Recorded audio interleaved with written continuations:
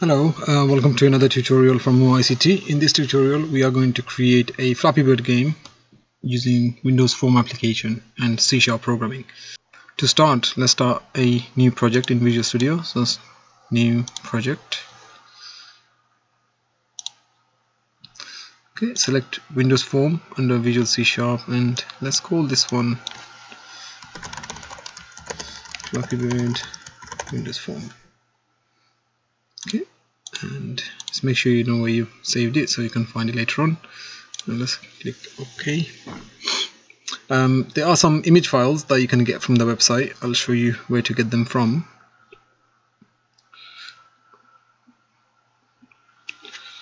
Okay, so now if we make it slightly bigger, probably about this size is fine. So to start, as usual, we're going to go and change the title. So let's get Flappy Bird game-MOOICT. Okay, so and we're also going to change the back color to one of the blues, so it looks sort of like the background of the game. Now we need 4 different picture boxes here. So I've got 1, 2, 3, then 4. So one of them is going to be the ground. One will be the pipe bottom, pipe top, and the bird.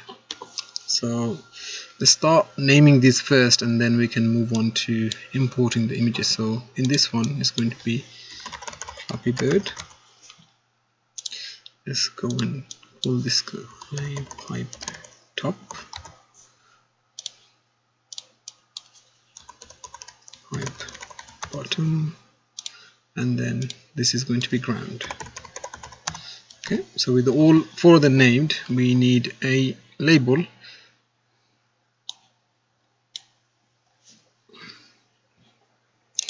Let's change a few things with the label. So we're going to make it bigger with maybe with a different font. Okay, and just call it like score 0. Ooh, that did not work. So apparently Luminous doesn't work very well. It's fine. Just go stick to Arial for now.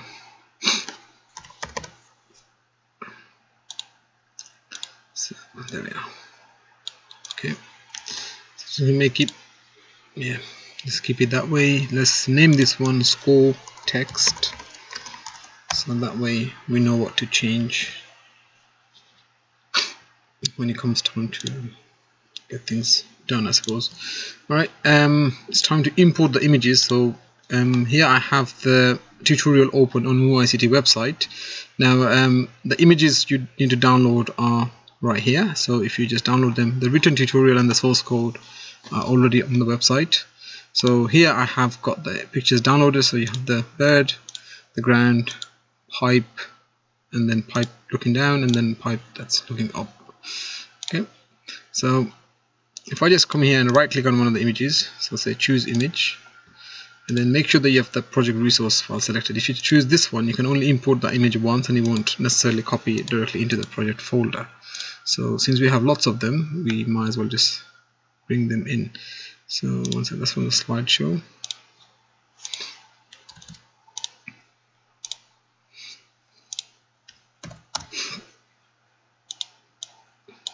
So now you can select them all and you can import them. Now just select the bird. The bird picture is transparent, so I made sure there's no white edges on there. So if it looks like that, that's fine, but you can also go and change the size mode to stretch image, so that way now you can stretch it and make it look any way that you want. I'll leave it here for now. Let's take a look at you. Okay, so this one is looking down.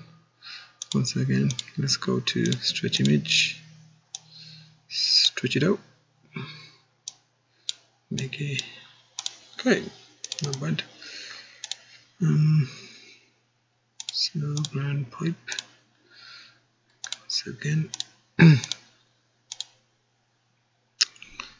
stretch image, Okay, and then obviously we have the ground. So choose image. Let's say ground. So see, this one comes only up to here, but we can also say, you know, stretch it slightly, so it can be put in like this, so you can even have it however you want to have it. Okay, so let's keep a gap for now, just to experiment first before we jump into it. I might just make the Flappy Bird slightly smaller.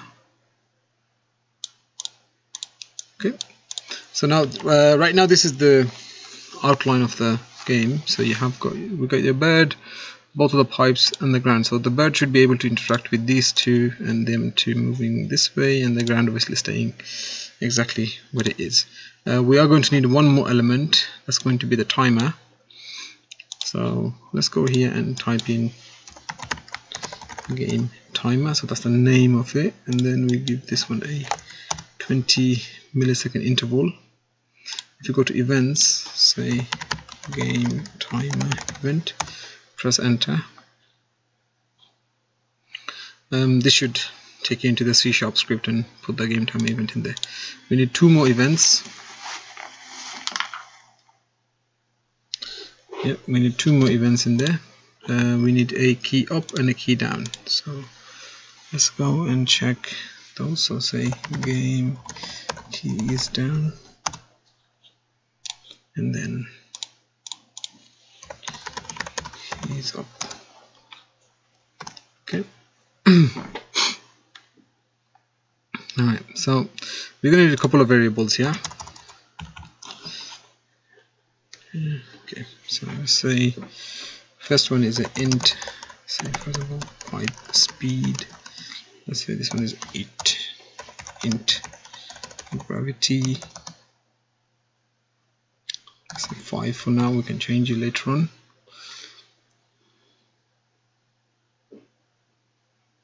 And another one called int score equals 0. So that's obviously the default at the moment, so we can change that later on as well if you want to. Right, so the game timer one is the one that ticks all the way. So we also, I think we forgot to enable the timer. So it's enabled, is set to false. So now if the timer started, it wouldn't do anything because it just doesn't have anything to do at the moment. Right, so let's start with the key is down first. So we've got this one. So we're going to check if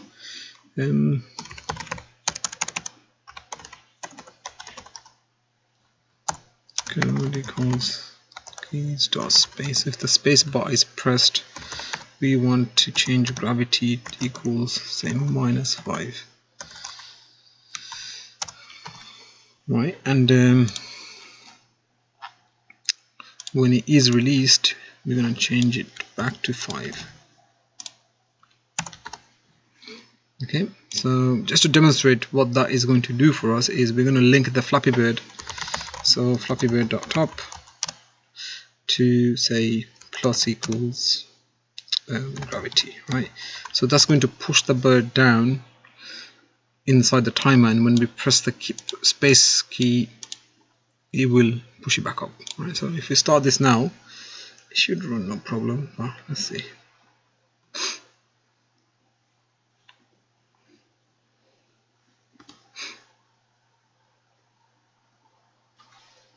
Okay, so see it's going down. So when I press hold down the space key, it kind of moves up. So I think also the speed is quite low, so we do need to move it back up.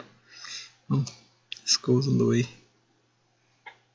Good to know. So right now that's working. So you can also, check to see if it's all good. Cool. I'm gonna try and say 15 maybe. Then 15. Back to 15. Nice. It's up to you how, okay, that's not bad. That makes it slightly more challenging, I guess. Okay, key down, key up, and timer all working perfectly.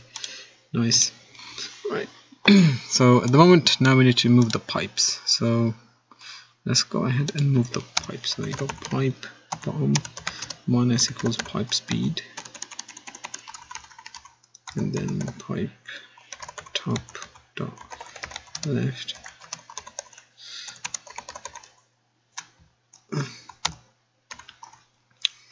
is the dot left part on here. Okay, so these two are what's going to pull the pipe from this end of the screen to this end. So if it's going minus, is this is the part where it's 0, so it's just going to take you all the way through.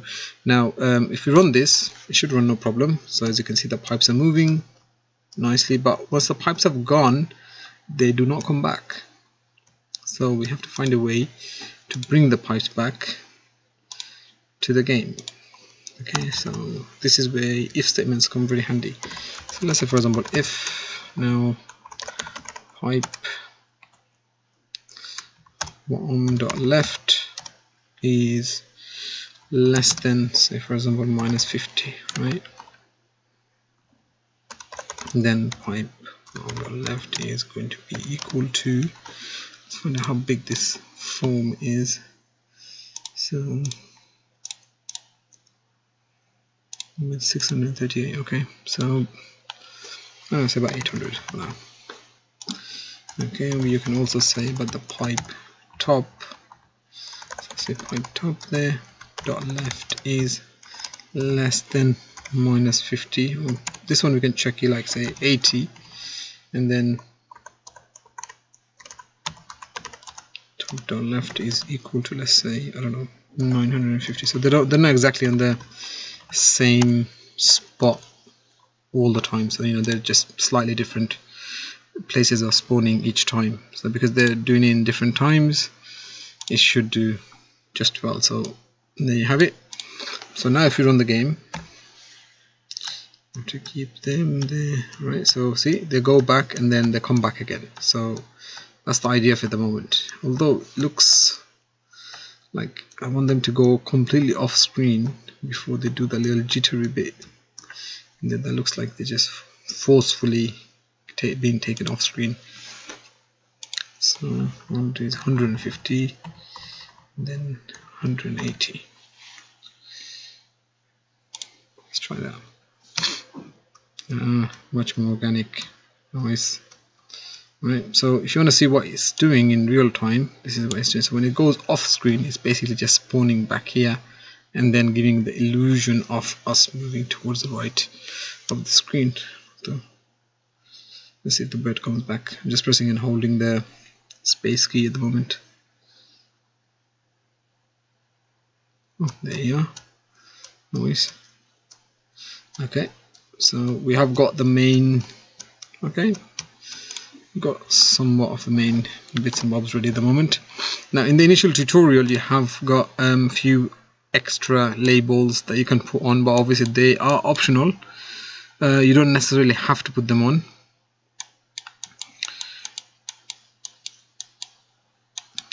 Right, but it's good too, because that way you can sort of show some important information about your final score and then the game designer and so on and so forth. But for this tutorial we're going to skip that, but the general gist is going to be exactly the same. We're going to go and make another function here right now called private void endgame. So this endgame here is going to be what happens when you either hit any of the pipes, or if you hit any of the pipes, or if you hit the ground. Okay. Also what we need to do is we can do the score plus on this as well. So we'll see if that pipe has gone successfully towards the left, then that means you have survived it.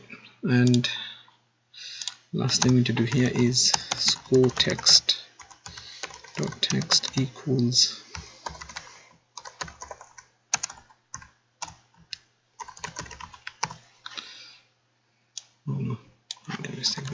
frame dot two. Okay, so basically just converting the score integer to string. Okay, so if we start it now, we should be able to see the score going up. 1, 2,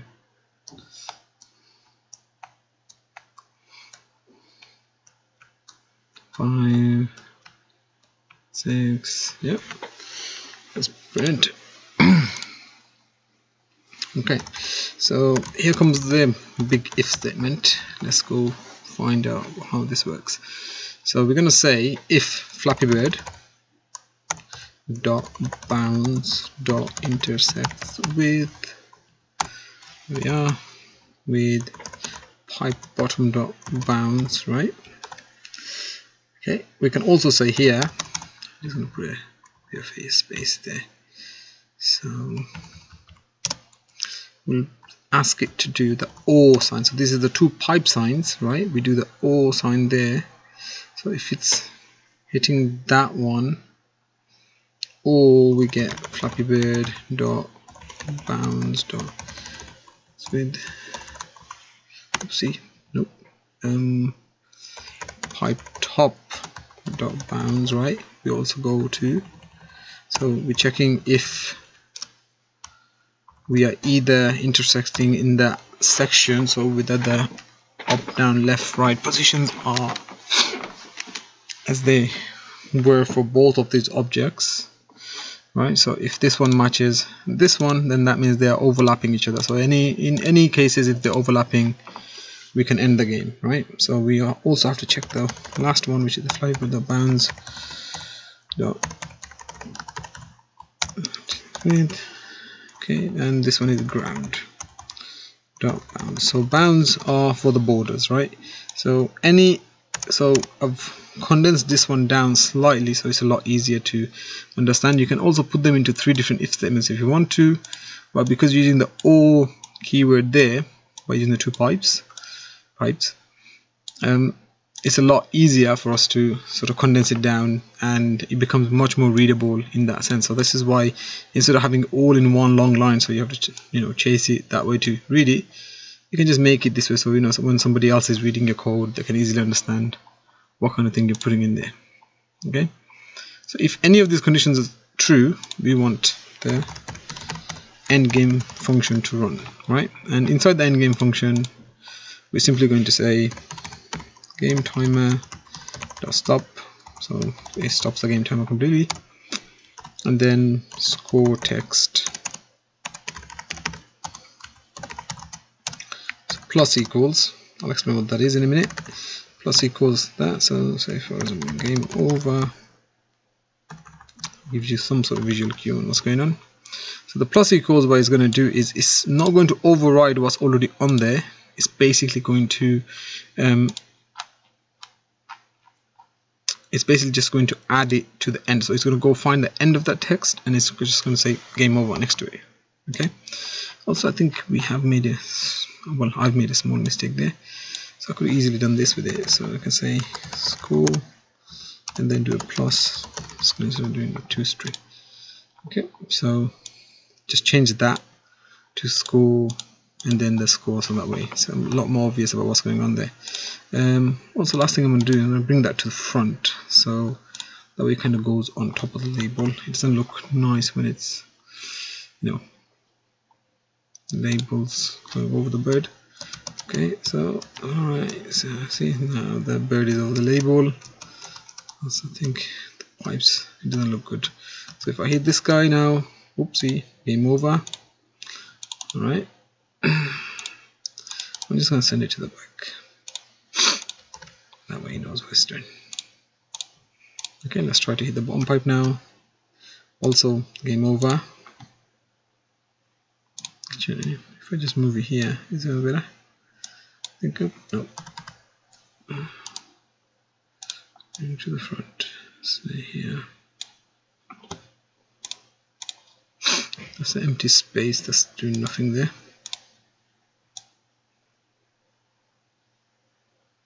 Just show it there and then.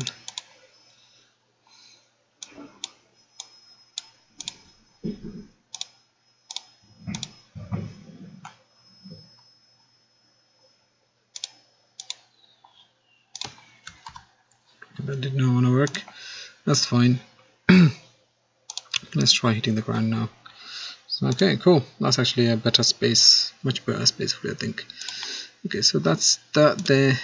Let's try and find a color. I don't know.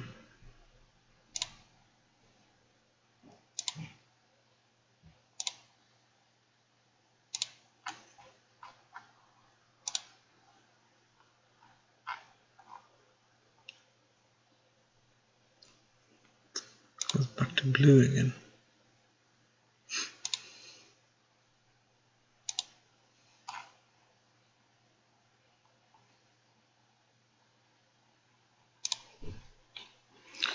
Well, that's as close as we're going to get for now. I'm going to leave it as that. So we have got the bird moving, got the pipe moving and repositioning themselves right over here, and then we got the collision working with the ground, with this pipe and with this pipe.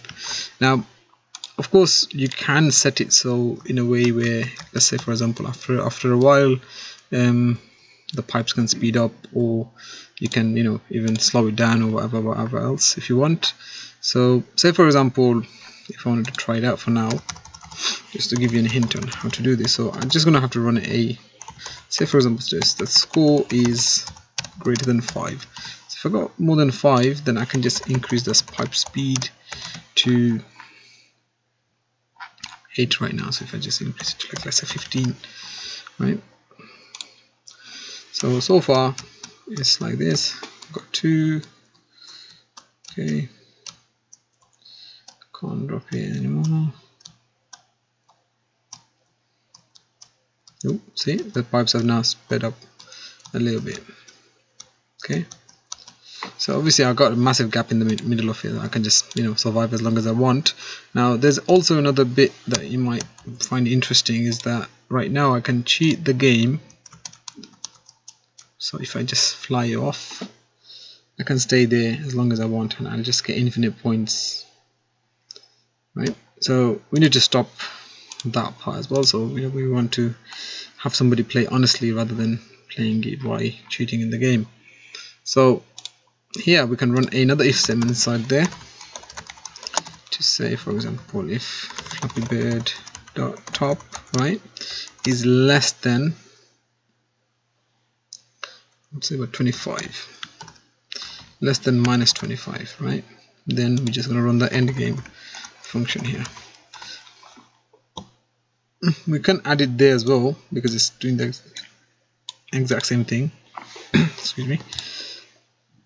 But for now, let's just try it out. So let's say, for example, I could cheat. Oops, I hit too high. The game has ended. Okay, so you can also end it like instead of having another if statement there, if I just do another pipe here and say, just copy and paste that in there. So that would do exactly the same thing as this. Okay, so we're also looking for if Flappy bird is going to the top, and then the pipe is even too quick. Okay, so now if I go over there, game is over.